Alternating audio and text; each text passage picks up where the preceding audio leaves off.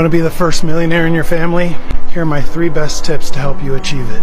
Number 1, start investing early and often. And don't listen to the fake gurus that tell you need 20 to 50 grand to get started. That's just bullshit.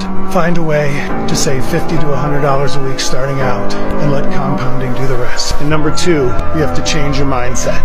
When you get money, rather than thinking about what can I buy, think about how can I invest it. And number 3, swap out 3 time sucks. You know what they are, and use that time to learn 2 new skill sets. If you do this for 3 to 6 months, you can easily add 2 more income streams and you'll be on your way.